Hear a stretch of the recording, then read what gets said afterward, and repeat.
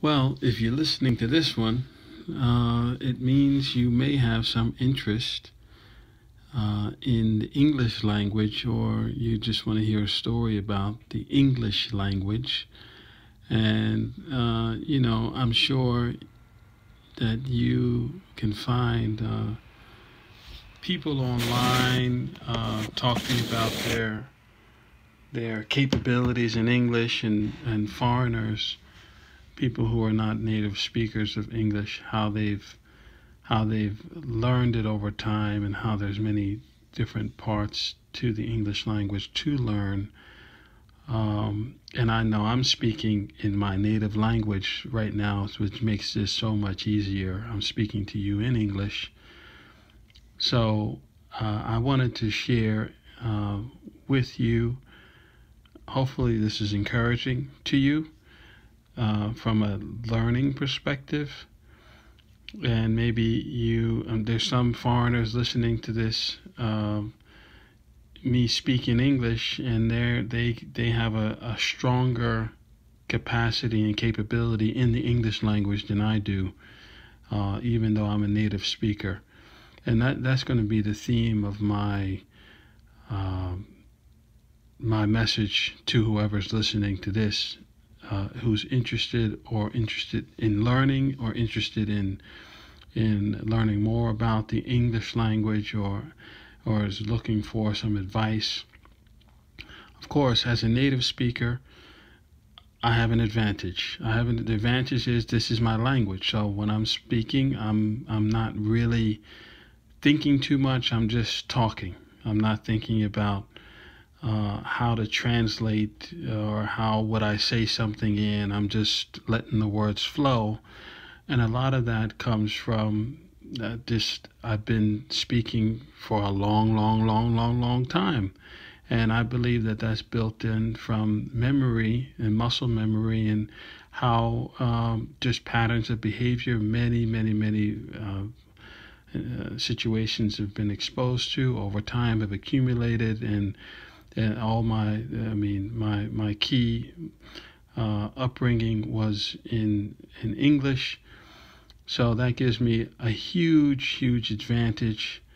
But in this, I can focus on a few aspects of the language, which I think, as a learner of English, may help you based on my understanding of me trying to learn and picking up to a level some other languages, not English.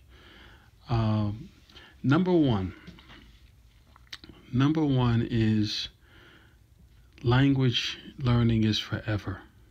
I think you know this. If this is you trying to learn a second language, or this is you trying to sharpen your language, it never stops. Language learning is forever.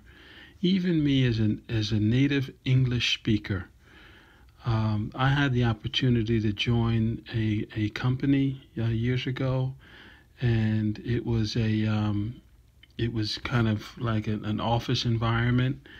And and I had at that point when I had joined the company, I had already gone through school. I thank God I graduated from college. I had already worked at a different company, more than one different company. So when I joined this company, uh, I remember that, and this was a company in the U.S., in the United States. I remember I was asked to join a conference call. Okay, so the conference call was a phone call. It was going to be people from the United States in the New York area, and it was going to be people from London in England area, right? I get on this conference call, I join the call, and they start going through the topics. And I just want to say, as they started talking, the people who were running the call, they were the ones who uh, called the call, like made it together. They called the conference. They were speaking in English, explaining themselves, talking about the topics we're going to talk about, and then explaining each topic and having a conversation. As a native English American speaker, I could not understand 40 to 50% of that call. And I was shocked.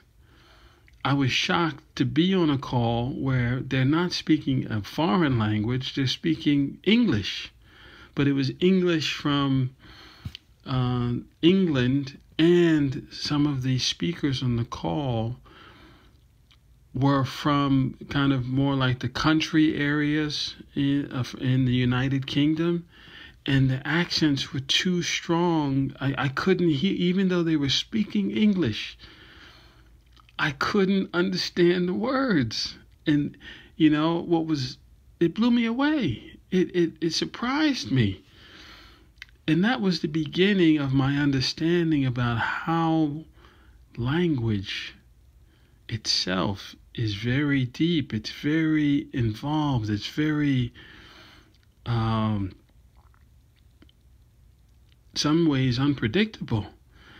Because as I stayed at that company, and this was a company that was, the headquarters was out of the United Kingdom, the more I was at that company, as the emails were being sent between people, and not only emails from people in the United Kingdom, but people locally here in the East Coast of the United States, some of the vocabularies that were being used, I didn't understand. I didn't know what the words meant. And at that point, again, I was a native English-speaking, schooled, college graduate. Admittedly, I did not do well in English in high school and college. I struggled. I didn't have a really strong vocabulary. My SAT scores were from an English perspective, weren't good. They were low for English. I think it's English or language. I think it was English. So my score was low. But I was working full time. So you would expect, or I would have expected myself to not be so lost in some of the emails and the calls we had with United Kingdom, and hearing the accent but still not understanding not only the accent, some of the vocabularies, but it taught me a lesson about language. It taught me a lesson about the nature of what it means to learn a foreign language. As a native speaker, I was lost, and this is in my professional career. And I grew up in an environment, English speaking, studying English, learning medium and all of those things. It taught me that it's okay if I'm making a mistake in learning a different foreign language. Like if I'm trying to learn English, if you're a foreigner trying to learn English, it's okay. There's a lot to learn over time. Take your time. But even when you think you've learned it all, you still haven't. I mean, even I'm a native speaker. I'm still learning things today, and it's been decades of me speaking. So what I recommend, and this was meant to educate and to encourage whoever's listening, what I recommend is keep an open mind when it comes to languages. When it comes to learning English, make it a point to study and to try to sharpen your accent, and if you want, and make it so that you sound more like the environment you want to be in. If you're in the U.S. and you want to sound more American, then you would have to sharpen your American accent. But if you're in some place like the United Kingdom and you want to sound more like someone from there, then you would have to work on that accent. If you choose to work on your accent, but you don't have to. Accents are accepted, especially in the world today. And from a feelings perspective, if you feel like wow, you're not comfortable speaking English because you don't know enough yet, or because you may not get the words right, or because you may not understand the response or what comes back to you if you ask a question and you get an answer, but you may not get the whole thing. I encourage you to accept it.